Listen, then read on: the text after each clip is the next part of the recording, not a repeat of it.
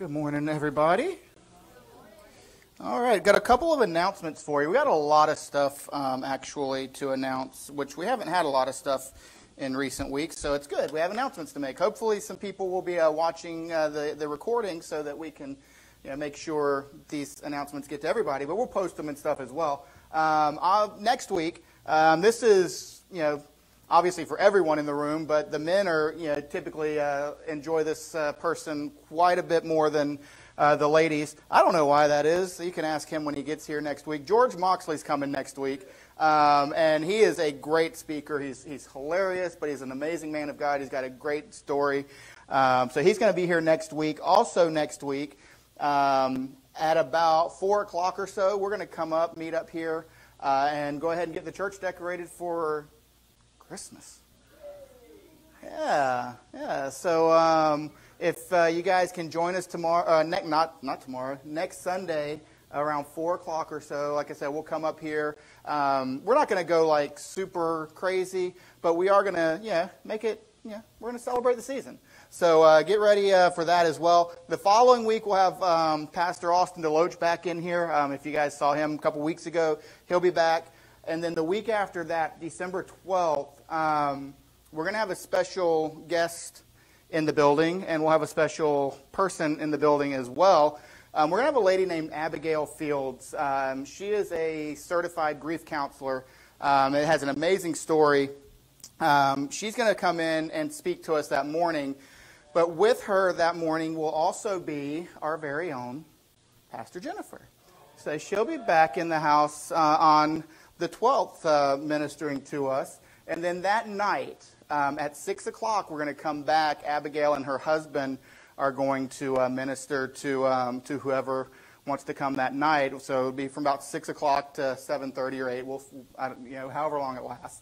But it's really going to be, an amazing, impactful. I think every one of us is dealing with something right now. We've all just been going through so much over and over and over again. So this is going to be a great opportunity for us to kind of start digging into a little bit of that, and hopefully relieving some of the burden that we have on us going into the holiday season. So that's kind of it. So we'll post all that stuff as well. So just kind of be aware of that. Check the Facebook page. We'll send it out through the app as well. So if you don't have the app, make sure you download the app so that you can get those notifications there as well. Because some of us don't use Facebook, or some of us have it and we just don't look at it or whatever.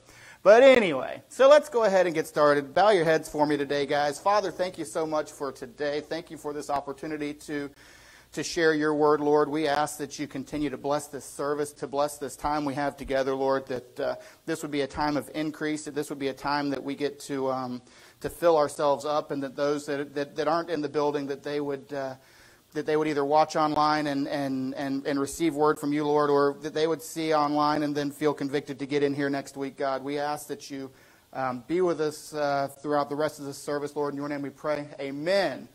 All right, so I've already kind of alluded to it a little bit. Does anybody realize that next week is Thanksgiving? Has anybody, I literally went out last week, and I bought a couple of turkeys, and because I thought I was getting really early, I was I'm going to go ahead and get them now, and then that way I'll just keep them in the freezer. And then we'll have them for, when Thanksgiving finally gets here. And I thought I was being really good and early. But in reality, it dawned on me all of a sudden, I'm not buying them early. I'm buying them on time. So, because it's Thanksgiving just showed up out of nowhere. And then, again, I've also kind of alluded to it already, but does anybody realize we only have 4 more Sundays until Christmas? Wow. Yeah, 4 Sundays till Christmas. Has anybody in here put their tree up yet? Anybody decorated their house yet? Anybody actually put lights on their house on the outside? Not yet. No. Anybody bought presents yet? Anybody wrapped those presents yet? So I've got to actually brag on my wife for a minute, because obviously life's been crazy for all of us. But I got to brag on her for a second, because number one, our house is decorated for Christmas on the inside, not the outside, because that's my part. The tree is up. Most of the presents are bought for our kids and wrapped and under the tree. Everything she needs for Thanksgiving to prepare for Thanksgiving meals is already purchased. All the stuff she needs for candy for Christmas is already purchased. I mean, literally, she's like on fire right now. And which, given the kind of the chaos and everything going on in our lives, it's really kind of amazing that she's been able to kind of stay focused on her family and what's important to her. So, and for all of you other moms out there that are fighting through that and getting there, congratulations to y'all, because we kind of the men just kind of get to show up and take credit for things. We'll like I'll cook the turkey on Thanksgiving and be like, I did Thanksgiving dinner, right? So, but no, before I even started praying about this message or researching this message or even thinking about writing this message, I hadn't really thought about, all that she had done up to this point. But then as I got to writing it, it kind of was like, wow, this really literally falls right in line with what I wanted to speak about today. I want to talk to you today about time and finding the time to do all the things that we need to do as we go through this seasons of our lives. We've got the holiday season coming up. We're in, it's fall. It's, quickly becoming Christmas, shortly after. So I kind of want to talk to you about time, because time's pretty important to us, right? I mean, if you think about time, you think about back when you were in kindergarten and your teacher gave you that little paper plate and you drew the numbers on it, and then you got that little brass tack thing that you would stick through there and tack the little hand. Some of y'all know what I'm talking about. And then the teacher would like call out a time, and everybody would have to move their time on there, and everybody would hold it up, and then there'd be like the one kid that's like wrong, and everybody would laugh at him, and we'd make, hopefully you weren't that kid. But, then there's always the smart kid that like gets it up before everybody else, and we all want to throw stuff at him. So, but we did this though because learning about time was important.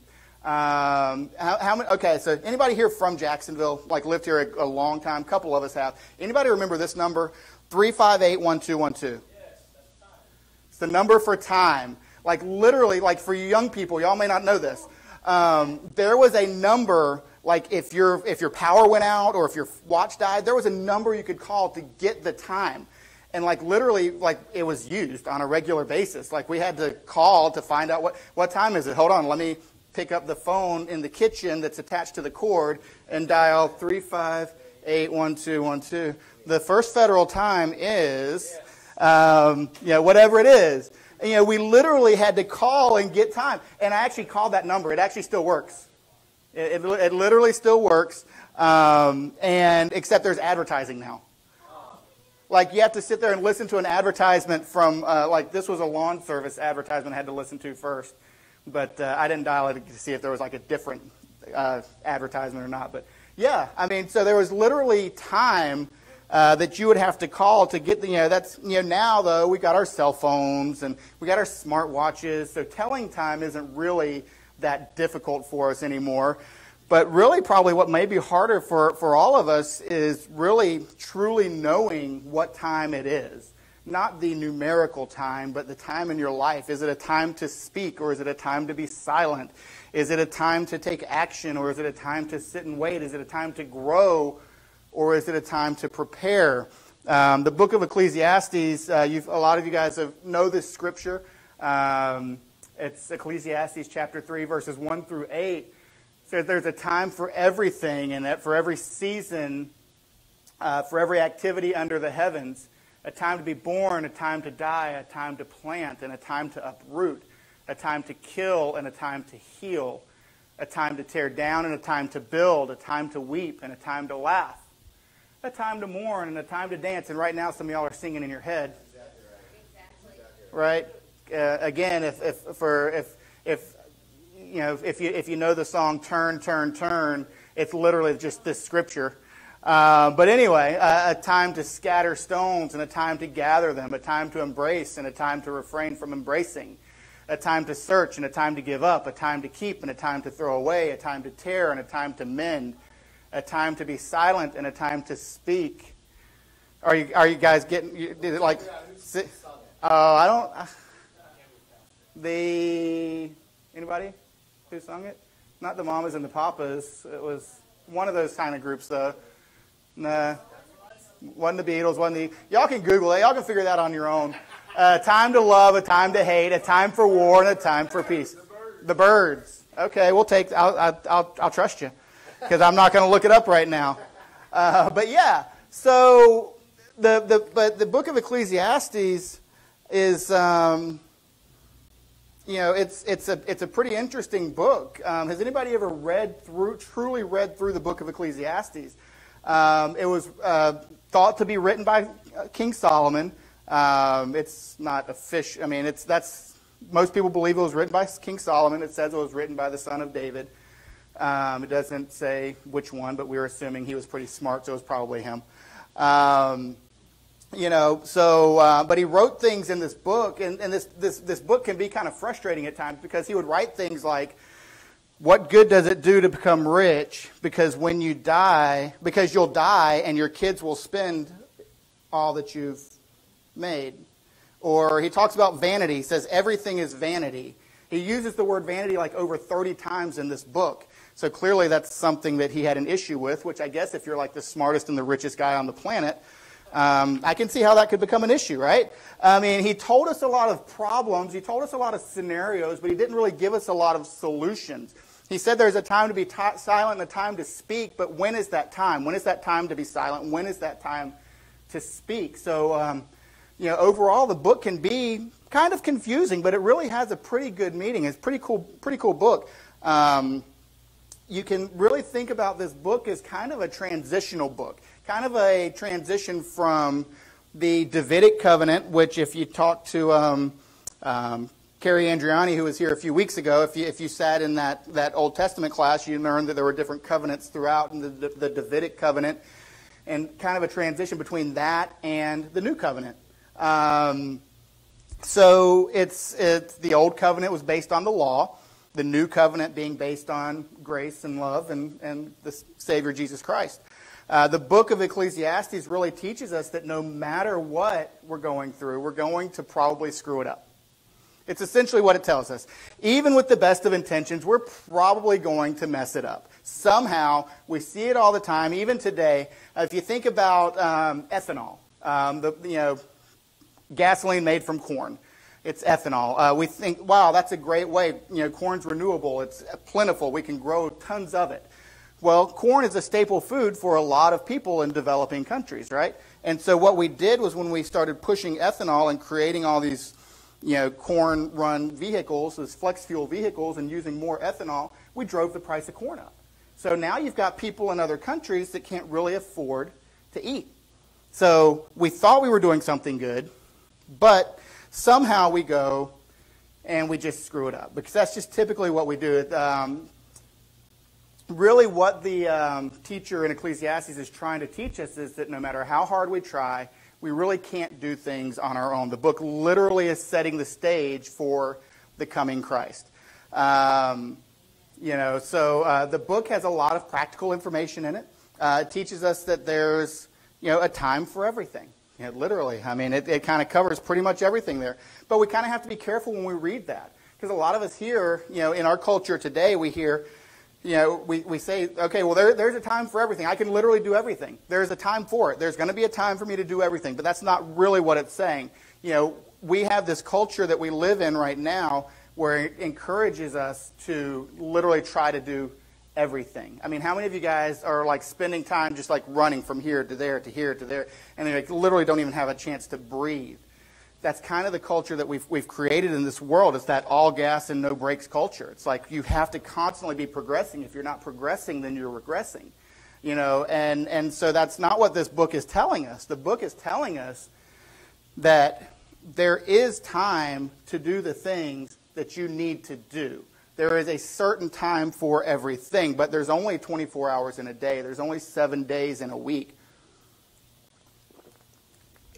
In those days, you can choose to do certain things, but you literally don't have the talent, you don't have the skills, you don't have the resources or the opportunities to do everything. We live in a culture that tells us that we can have it all, we can do it all, We just need to manage our time better. How many of you guys have ever read a book about time management or gone to a conference about time management?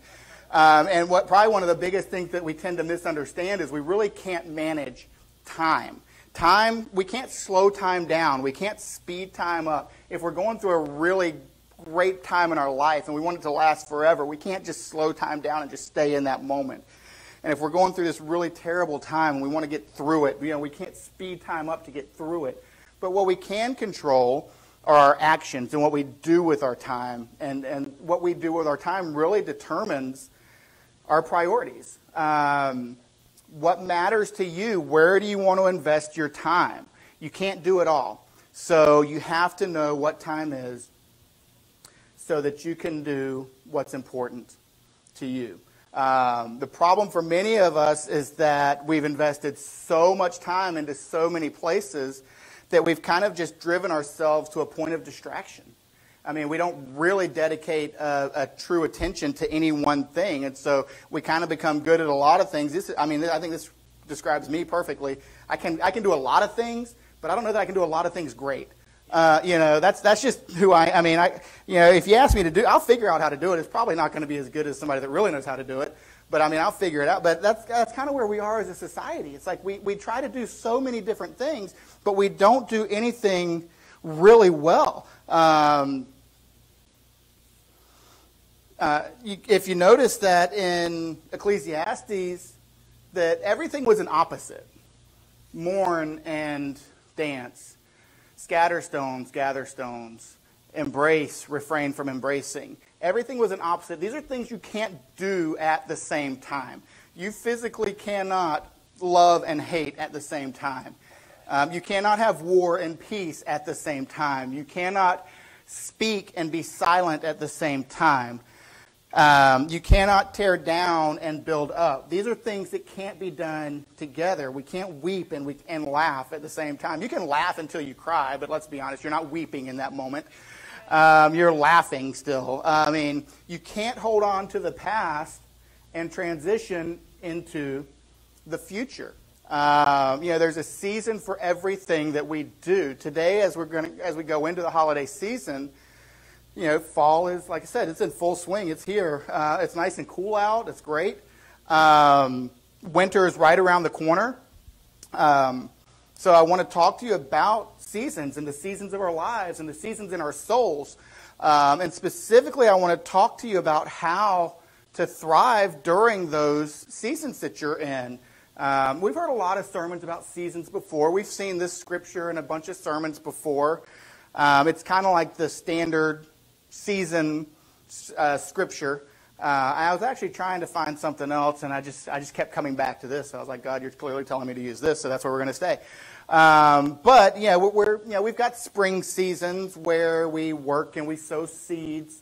In the season, it's a season of anticipation, a season of new things. You're starting new things. Maybe you're in a spring season where you're starting something new. Maybe you just started a new business, or maybe maybe you're having a child. Who knows? Whatever the season may be. But a spring season is a season of something new. You've got to break ground. You have to plant new seeds. You have to water your crops. It's hard work during a spring season. People kind of think the spring is all fun and cheery, but the spring is really hard work. Unfortunately, we live in a society where we're told that it should always be spring. We're kind of told that we should always be progressing. We should always be in a season where we're starting something new and doing something new. And truthfully, that's really just not true. Anybody know what the word is in nature for something that just grows constantly and without control? It's cancer. It's a cancer, right? So literally, if you're listening to the world and it's telling you that if you're not progressing, that you're regressing, then if you're constantly progressing and you're not taking time to do other things, then that's a cancer. There has to be time to not be growing. And it's just a cycle of life. Summertime comes around, the summer season. That's when we're kind of tending to our crops. We're making sure things stay clean. We're kind of refocusing everything, making sure that the seeds we planted in the spring are being developed. Fall comes around. Fall is the harvest season. This is actually the one season where you get to kind of sit back and reflect and just enjoy the riches of what you planted and what you cultivated in the summer. And then now you get to sit back and enjoy and be thankful for the things that you've done, that you've received. We get to enjoy fall a little bit. I love the fall. I don't know about you guys, but we get to enjoy the fall. We get to reflect and truly relish in what we've accomplished through God. Then, of course, there's the winter season, which is tough for most of us. I guess I should have been. I guess you guys know the 4 seasons, huh? Probably it's okay that those aren't up there. But, winter season is usually a tough season because we're coming out of the fall where everything was great, and we just get to, just rake in all the great things that happened to us and truly reflect on those things. And we don't want that to end. But eventually it has to end because, things tend to die in the winter. Things, that's what makes it such a hard season. We don't want to let go of those things that are so good in our lives. But you kind of have to because you really can't start something new. God really can't start something new in you unless you let something go. There's always something that has to be let go of before you can take on something new. Kind of goes back to what I was saying a moment ago. There's everything is opposite. You can't do this and this. You can only do so much. So winter is an important season. Winter is when your roots really start to get strong. That's really the time that you're supposed to be digging into the Word and truly grounding yourself to be able to prepare your soil and prepare your heart for whatever's new, which is coming in the spring. But seasons can be tough. Sometimes it's hard to identify which season you're in. Sometimes it's hard because our seasons don't line up with the calendar. Unfortunately, we don't all get to say, all right, it's fall season. We all get to enjoy the riches of the previous year. It doesn't work that way. We have times of growth. We have times of harvest. We have times of winter. Then we have times of sowing. But that doesn't line up with the actual calendar that we have. And what also makes it hard is the people around us aren't in the same seasons we're in. You ever have that person that's in a difficult season and you're trying, like you're in the harvest and then they're not, and it's like really hard to be around that person, isn't it? Or when you're in that winter season and that other person is in their harvest, or even if they're in that spring season where they're just starting something new and it's fresh and fun, and it's hard when you're not in the same season as other people. So seasons can be difficult, but Paul says in Romans chapter 12, not to conform to the patterns of the world, but be transformed by the renewing of your mind. Then you will be able to test and approve what God's will is. In other words, we have to stop listening to what the world is telling us is appropriate and right and start listening to God because we're in that mindset of, all right, one season, it's spring. I've got to be progressing. If I'm not progressing, something's wrong with me. I'm not doing something right if I'm not moving forward. And so because that's what everybody keeps telling me, well, you just need to get happy, or you just need to do better, or you just need to start something new. But if you're going that route, if you're thinking your season should always be a spring season, you're doing something wrong. God really laid out a roadmap for us when in the book of creation, or in the story of creation, in the book of Genesis. He literally tells us, he worked, and then he rested. He grew, then he appreciated what he had done. It wasn't all about creating and doing great things. It was also about self-care. It was also about enjoying the fruits of your accomplishments. It was about rest. It was real work when God created the heavens and the earth. And so he had to rest. So we have to stop being stuck in this rat race that tells us that we're less than if we're not progressing. We have to stop comparing our lives to this fake book world where we literally stage every single photograph and every moment of our lives. It's, and I don't want to pick on people, but I'm going to. You see these photographs. We have a friend who just got engaged. And it was this authentic moment that there happened to be a photographer sitting right there at the right spot with a bottle of champagne to hand to you so that as you got engaged, they could just document this whole spontaneous moment. And it's like, anyway, sorry. That's not even in the notes. I'm not even sure why I'm talking about that. But the point is, that is the lives that people portray, and that's the standard we're trying to live up to, is this fake standard of what reality is. That's not accurate. That's not truth. That's not where we truly are as people. Paul says that in order to know what time it is, you have to know what God's will is in your life. That means that in order for you to know what time it is in your life, you have to align yourself with God's will. And some of you are like, well, Andy, I don't know what God's will is for me. And it's almost like people, so overthink this thing. It's like they feel like, they're Moses and they have to climb Mount Sinai to get into a place where they can have an encounter with God. It's really kind of interesting when you stare at lights and when you say that. Makes you, woo. But anyway, people really think that, there should be this aha moment of, this is God's will for me.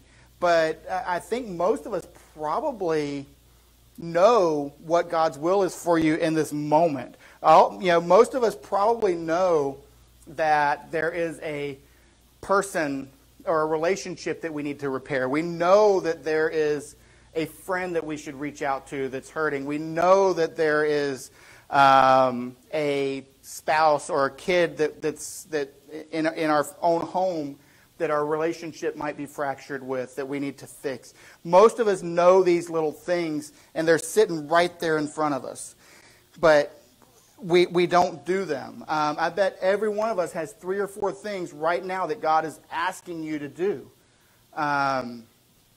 Do those things, and then He'll show you the next step. It's kind of like the old country preacher that comes to the new church in the city, and for the first 3 weeks he preaches the same sermon, and the deacons all surround him after the third sermon. They're like, hey, that's a great sermon. Can you teach us another one? Can you preach a different one? He said, I will, once you do the things I taught you in the first one. And that's really where God is right now with a lot of us. We've got these things. He's told you 3 things to do, but you won't do these 3 little things so that you can then do what's next. We kind of see, with Jesus and Peter and Andrew, when Jesus called Peter and Andrew, what did He say? Follow me. That's all He said. Follow me. And it wasn't, follow me, and I'm going to make a blind guy see, and then we're going to go across the Sea of Galilee, and I'm going to calm the waters, and then I'm going to die on a tree, and then 3 days later I'm going to rise up, and I'm going to come back to you and tell you to go out and to change the world, because they probably would have looked at him and gone, I'm good. I'm good. I'll pass. I'm not getting in a boat with that guy. But all they did, was follow Him. They didn't ask where we were going. They didn't ask how long we're going to be gone. They didn't ask what are we going to be doing. They just simply followed Him. And then once they did that, He showed them all of those answers and then some. But the first step is to follow Him. The same holds true for us. When we find ourselves following God's will, we find Him lighting that path step by step. We've talked about the lamp before, where in those days when you hold a lamp, it would literally just show you the next step on the path. It doesn't show you 30 feet down the road. It shows you the next step that you're going to take, and that's what God does. He's a light unto our feet. There's rarely that big moment where God just reveals all of His plans. It's step by step, day by day. Gather your manna for the day. Gather the knowledge that you need for that moment. Then allow God to reveal the next step. There's 2 words that we like to use in our culture when we talk about time. One of those words is efficient. When we, in our culture, we speak of something that's efficient, it's defined as achieving maximum productivity with minimum waste. We like to be efficient with our time. We like to buy new toys that make us more efficient. We like to, what can save me time? I paint football fields. I've got a big giant paint machine because it saves me time. It makes me more efficient. The problem is what we end up doing a lot of times is we get really, really fast at doing the wrong thing. We're running the wrong race. But we're fast. We're going there quickly. but we don't take the time to truly get into the right place. The other word is effective. And this word, are you doing things right? Paul talks to the Ephesians about redeeming time. When he talks about redeeming time, basically you have so much time.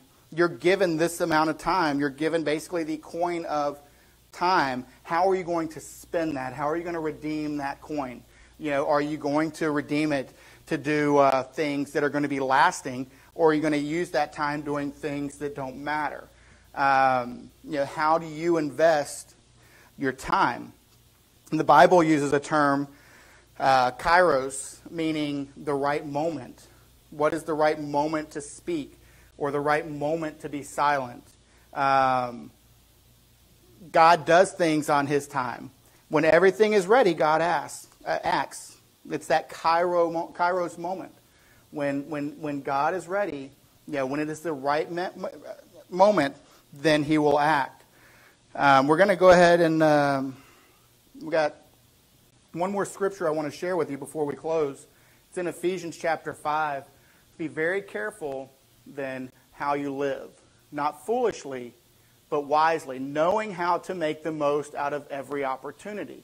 Do not be foolish, but know the will of God. The most important thing you can do is learn how to tell time.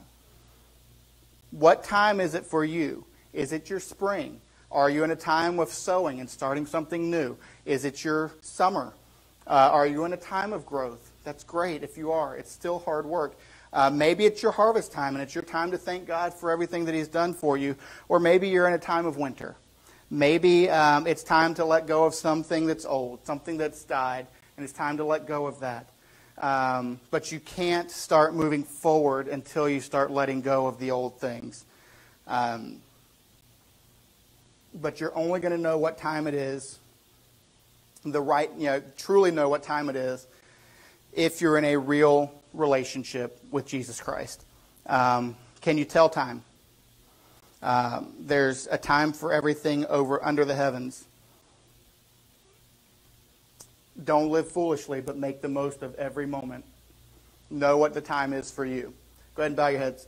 Father, thank you so much for the time that you have given us, Lord. Thank you so much for the seasons in our lives, although they don't always seem good. They don't always seem pleasant, but they're always necessary. Every single season, no matter what, Lord, that season is a necessity. Whether it is that time of new beginnings and new growth and new things, or if it's that time of harvest, or if it's that time to let something go. Somebody's holding on to something that they need to let go, Lord, in this room, Lord, and I ask that you help them do that today, Lord, that they would come down to this altar, that they would speak to you, Lord, and that they would truly let go of something old. Because we can't move forward as a church. We can't move forward as a community. We can't move forward as your family, Lord, if we're still holding on to the past. Whether it's a relationship, whether it's a loss, well, no matter what it is, God, we ask that you help us to let go of the old. Help us to understand that it's okay to be in a winter season. It's okay to be in a time where we're not progressing. But at some point, we've got to move from one season to the next, Lord. Maybe we're in a time where we need to step back and rest. Maybe as this holiday season comes and we have family coming to town and we get into this craziness of Thanksgiving, maybe we can force ourselves on the other side of that holiday to sit down and just rest so that we can truly savor the things that you've done for us and truly be thankful for the things that you've done in our lives, Lord. As the worship team begins to play and we end on this last song, I just invite each and every one of you, if you have anything that you need to lay down at this altar, to come down and put your face on this altar and just give it to God.